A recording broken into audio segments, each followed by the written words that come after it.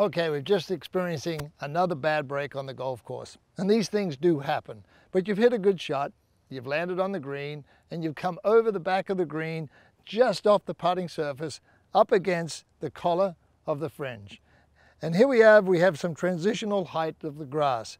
The ball is laying up against the back of it, the high grass behind it, and it's going to be very, very difficult to get the club face on the ball cleanly.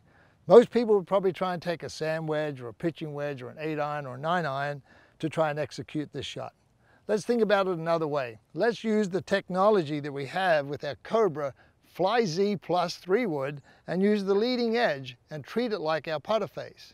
We have a lot of grass to go across, a lot of putting green to go across. So our idea is get this ball rolling as quickly as we possibly can.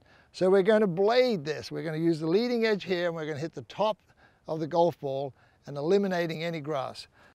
I'm going to just execute a nice putting stroke. I know where I'm going to go, and you're going to see the ball is going to start tracking on the putting green as quickly as possible. Get comfortable, get relaxed, make your normal putting stroke.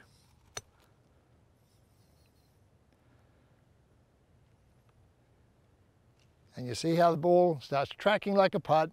Now we have a chance of saving our par.